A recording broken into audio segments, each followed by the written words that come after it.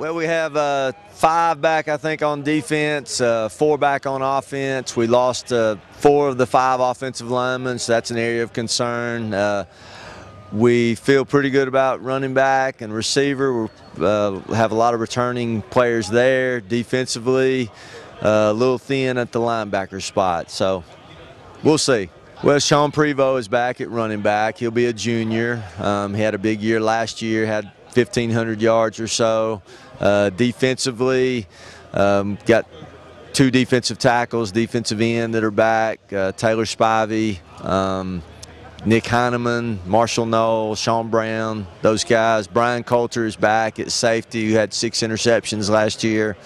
Trenton Schuler is back at running back also. We've been working out, been in the weight room. Our kids have really done a good job being in the weight room and working hard in there.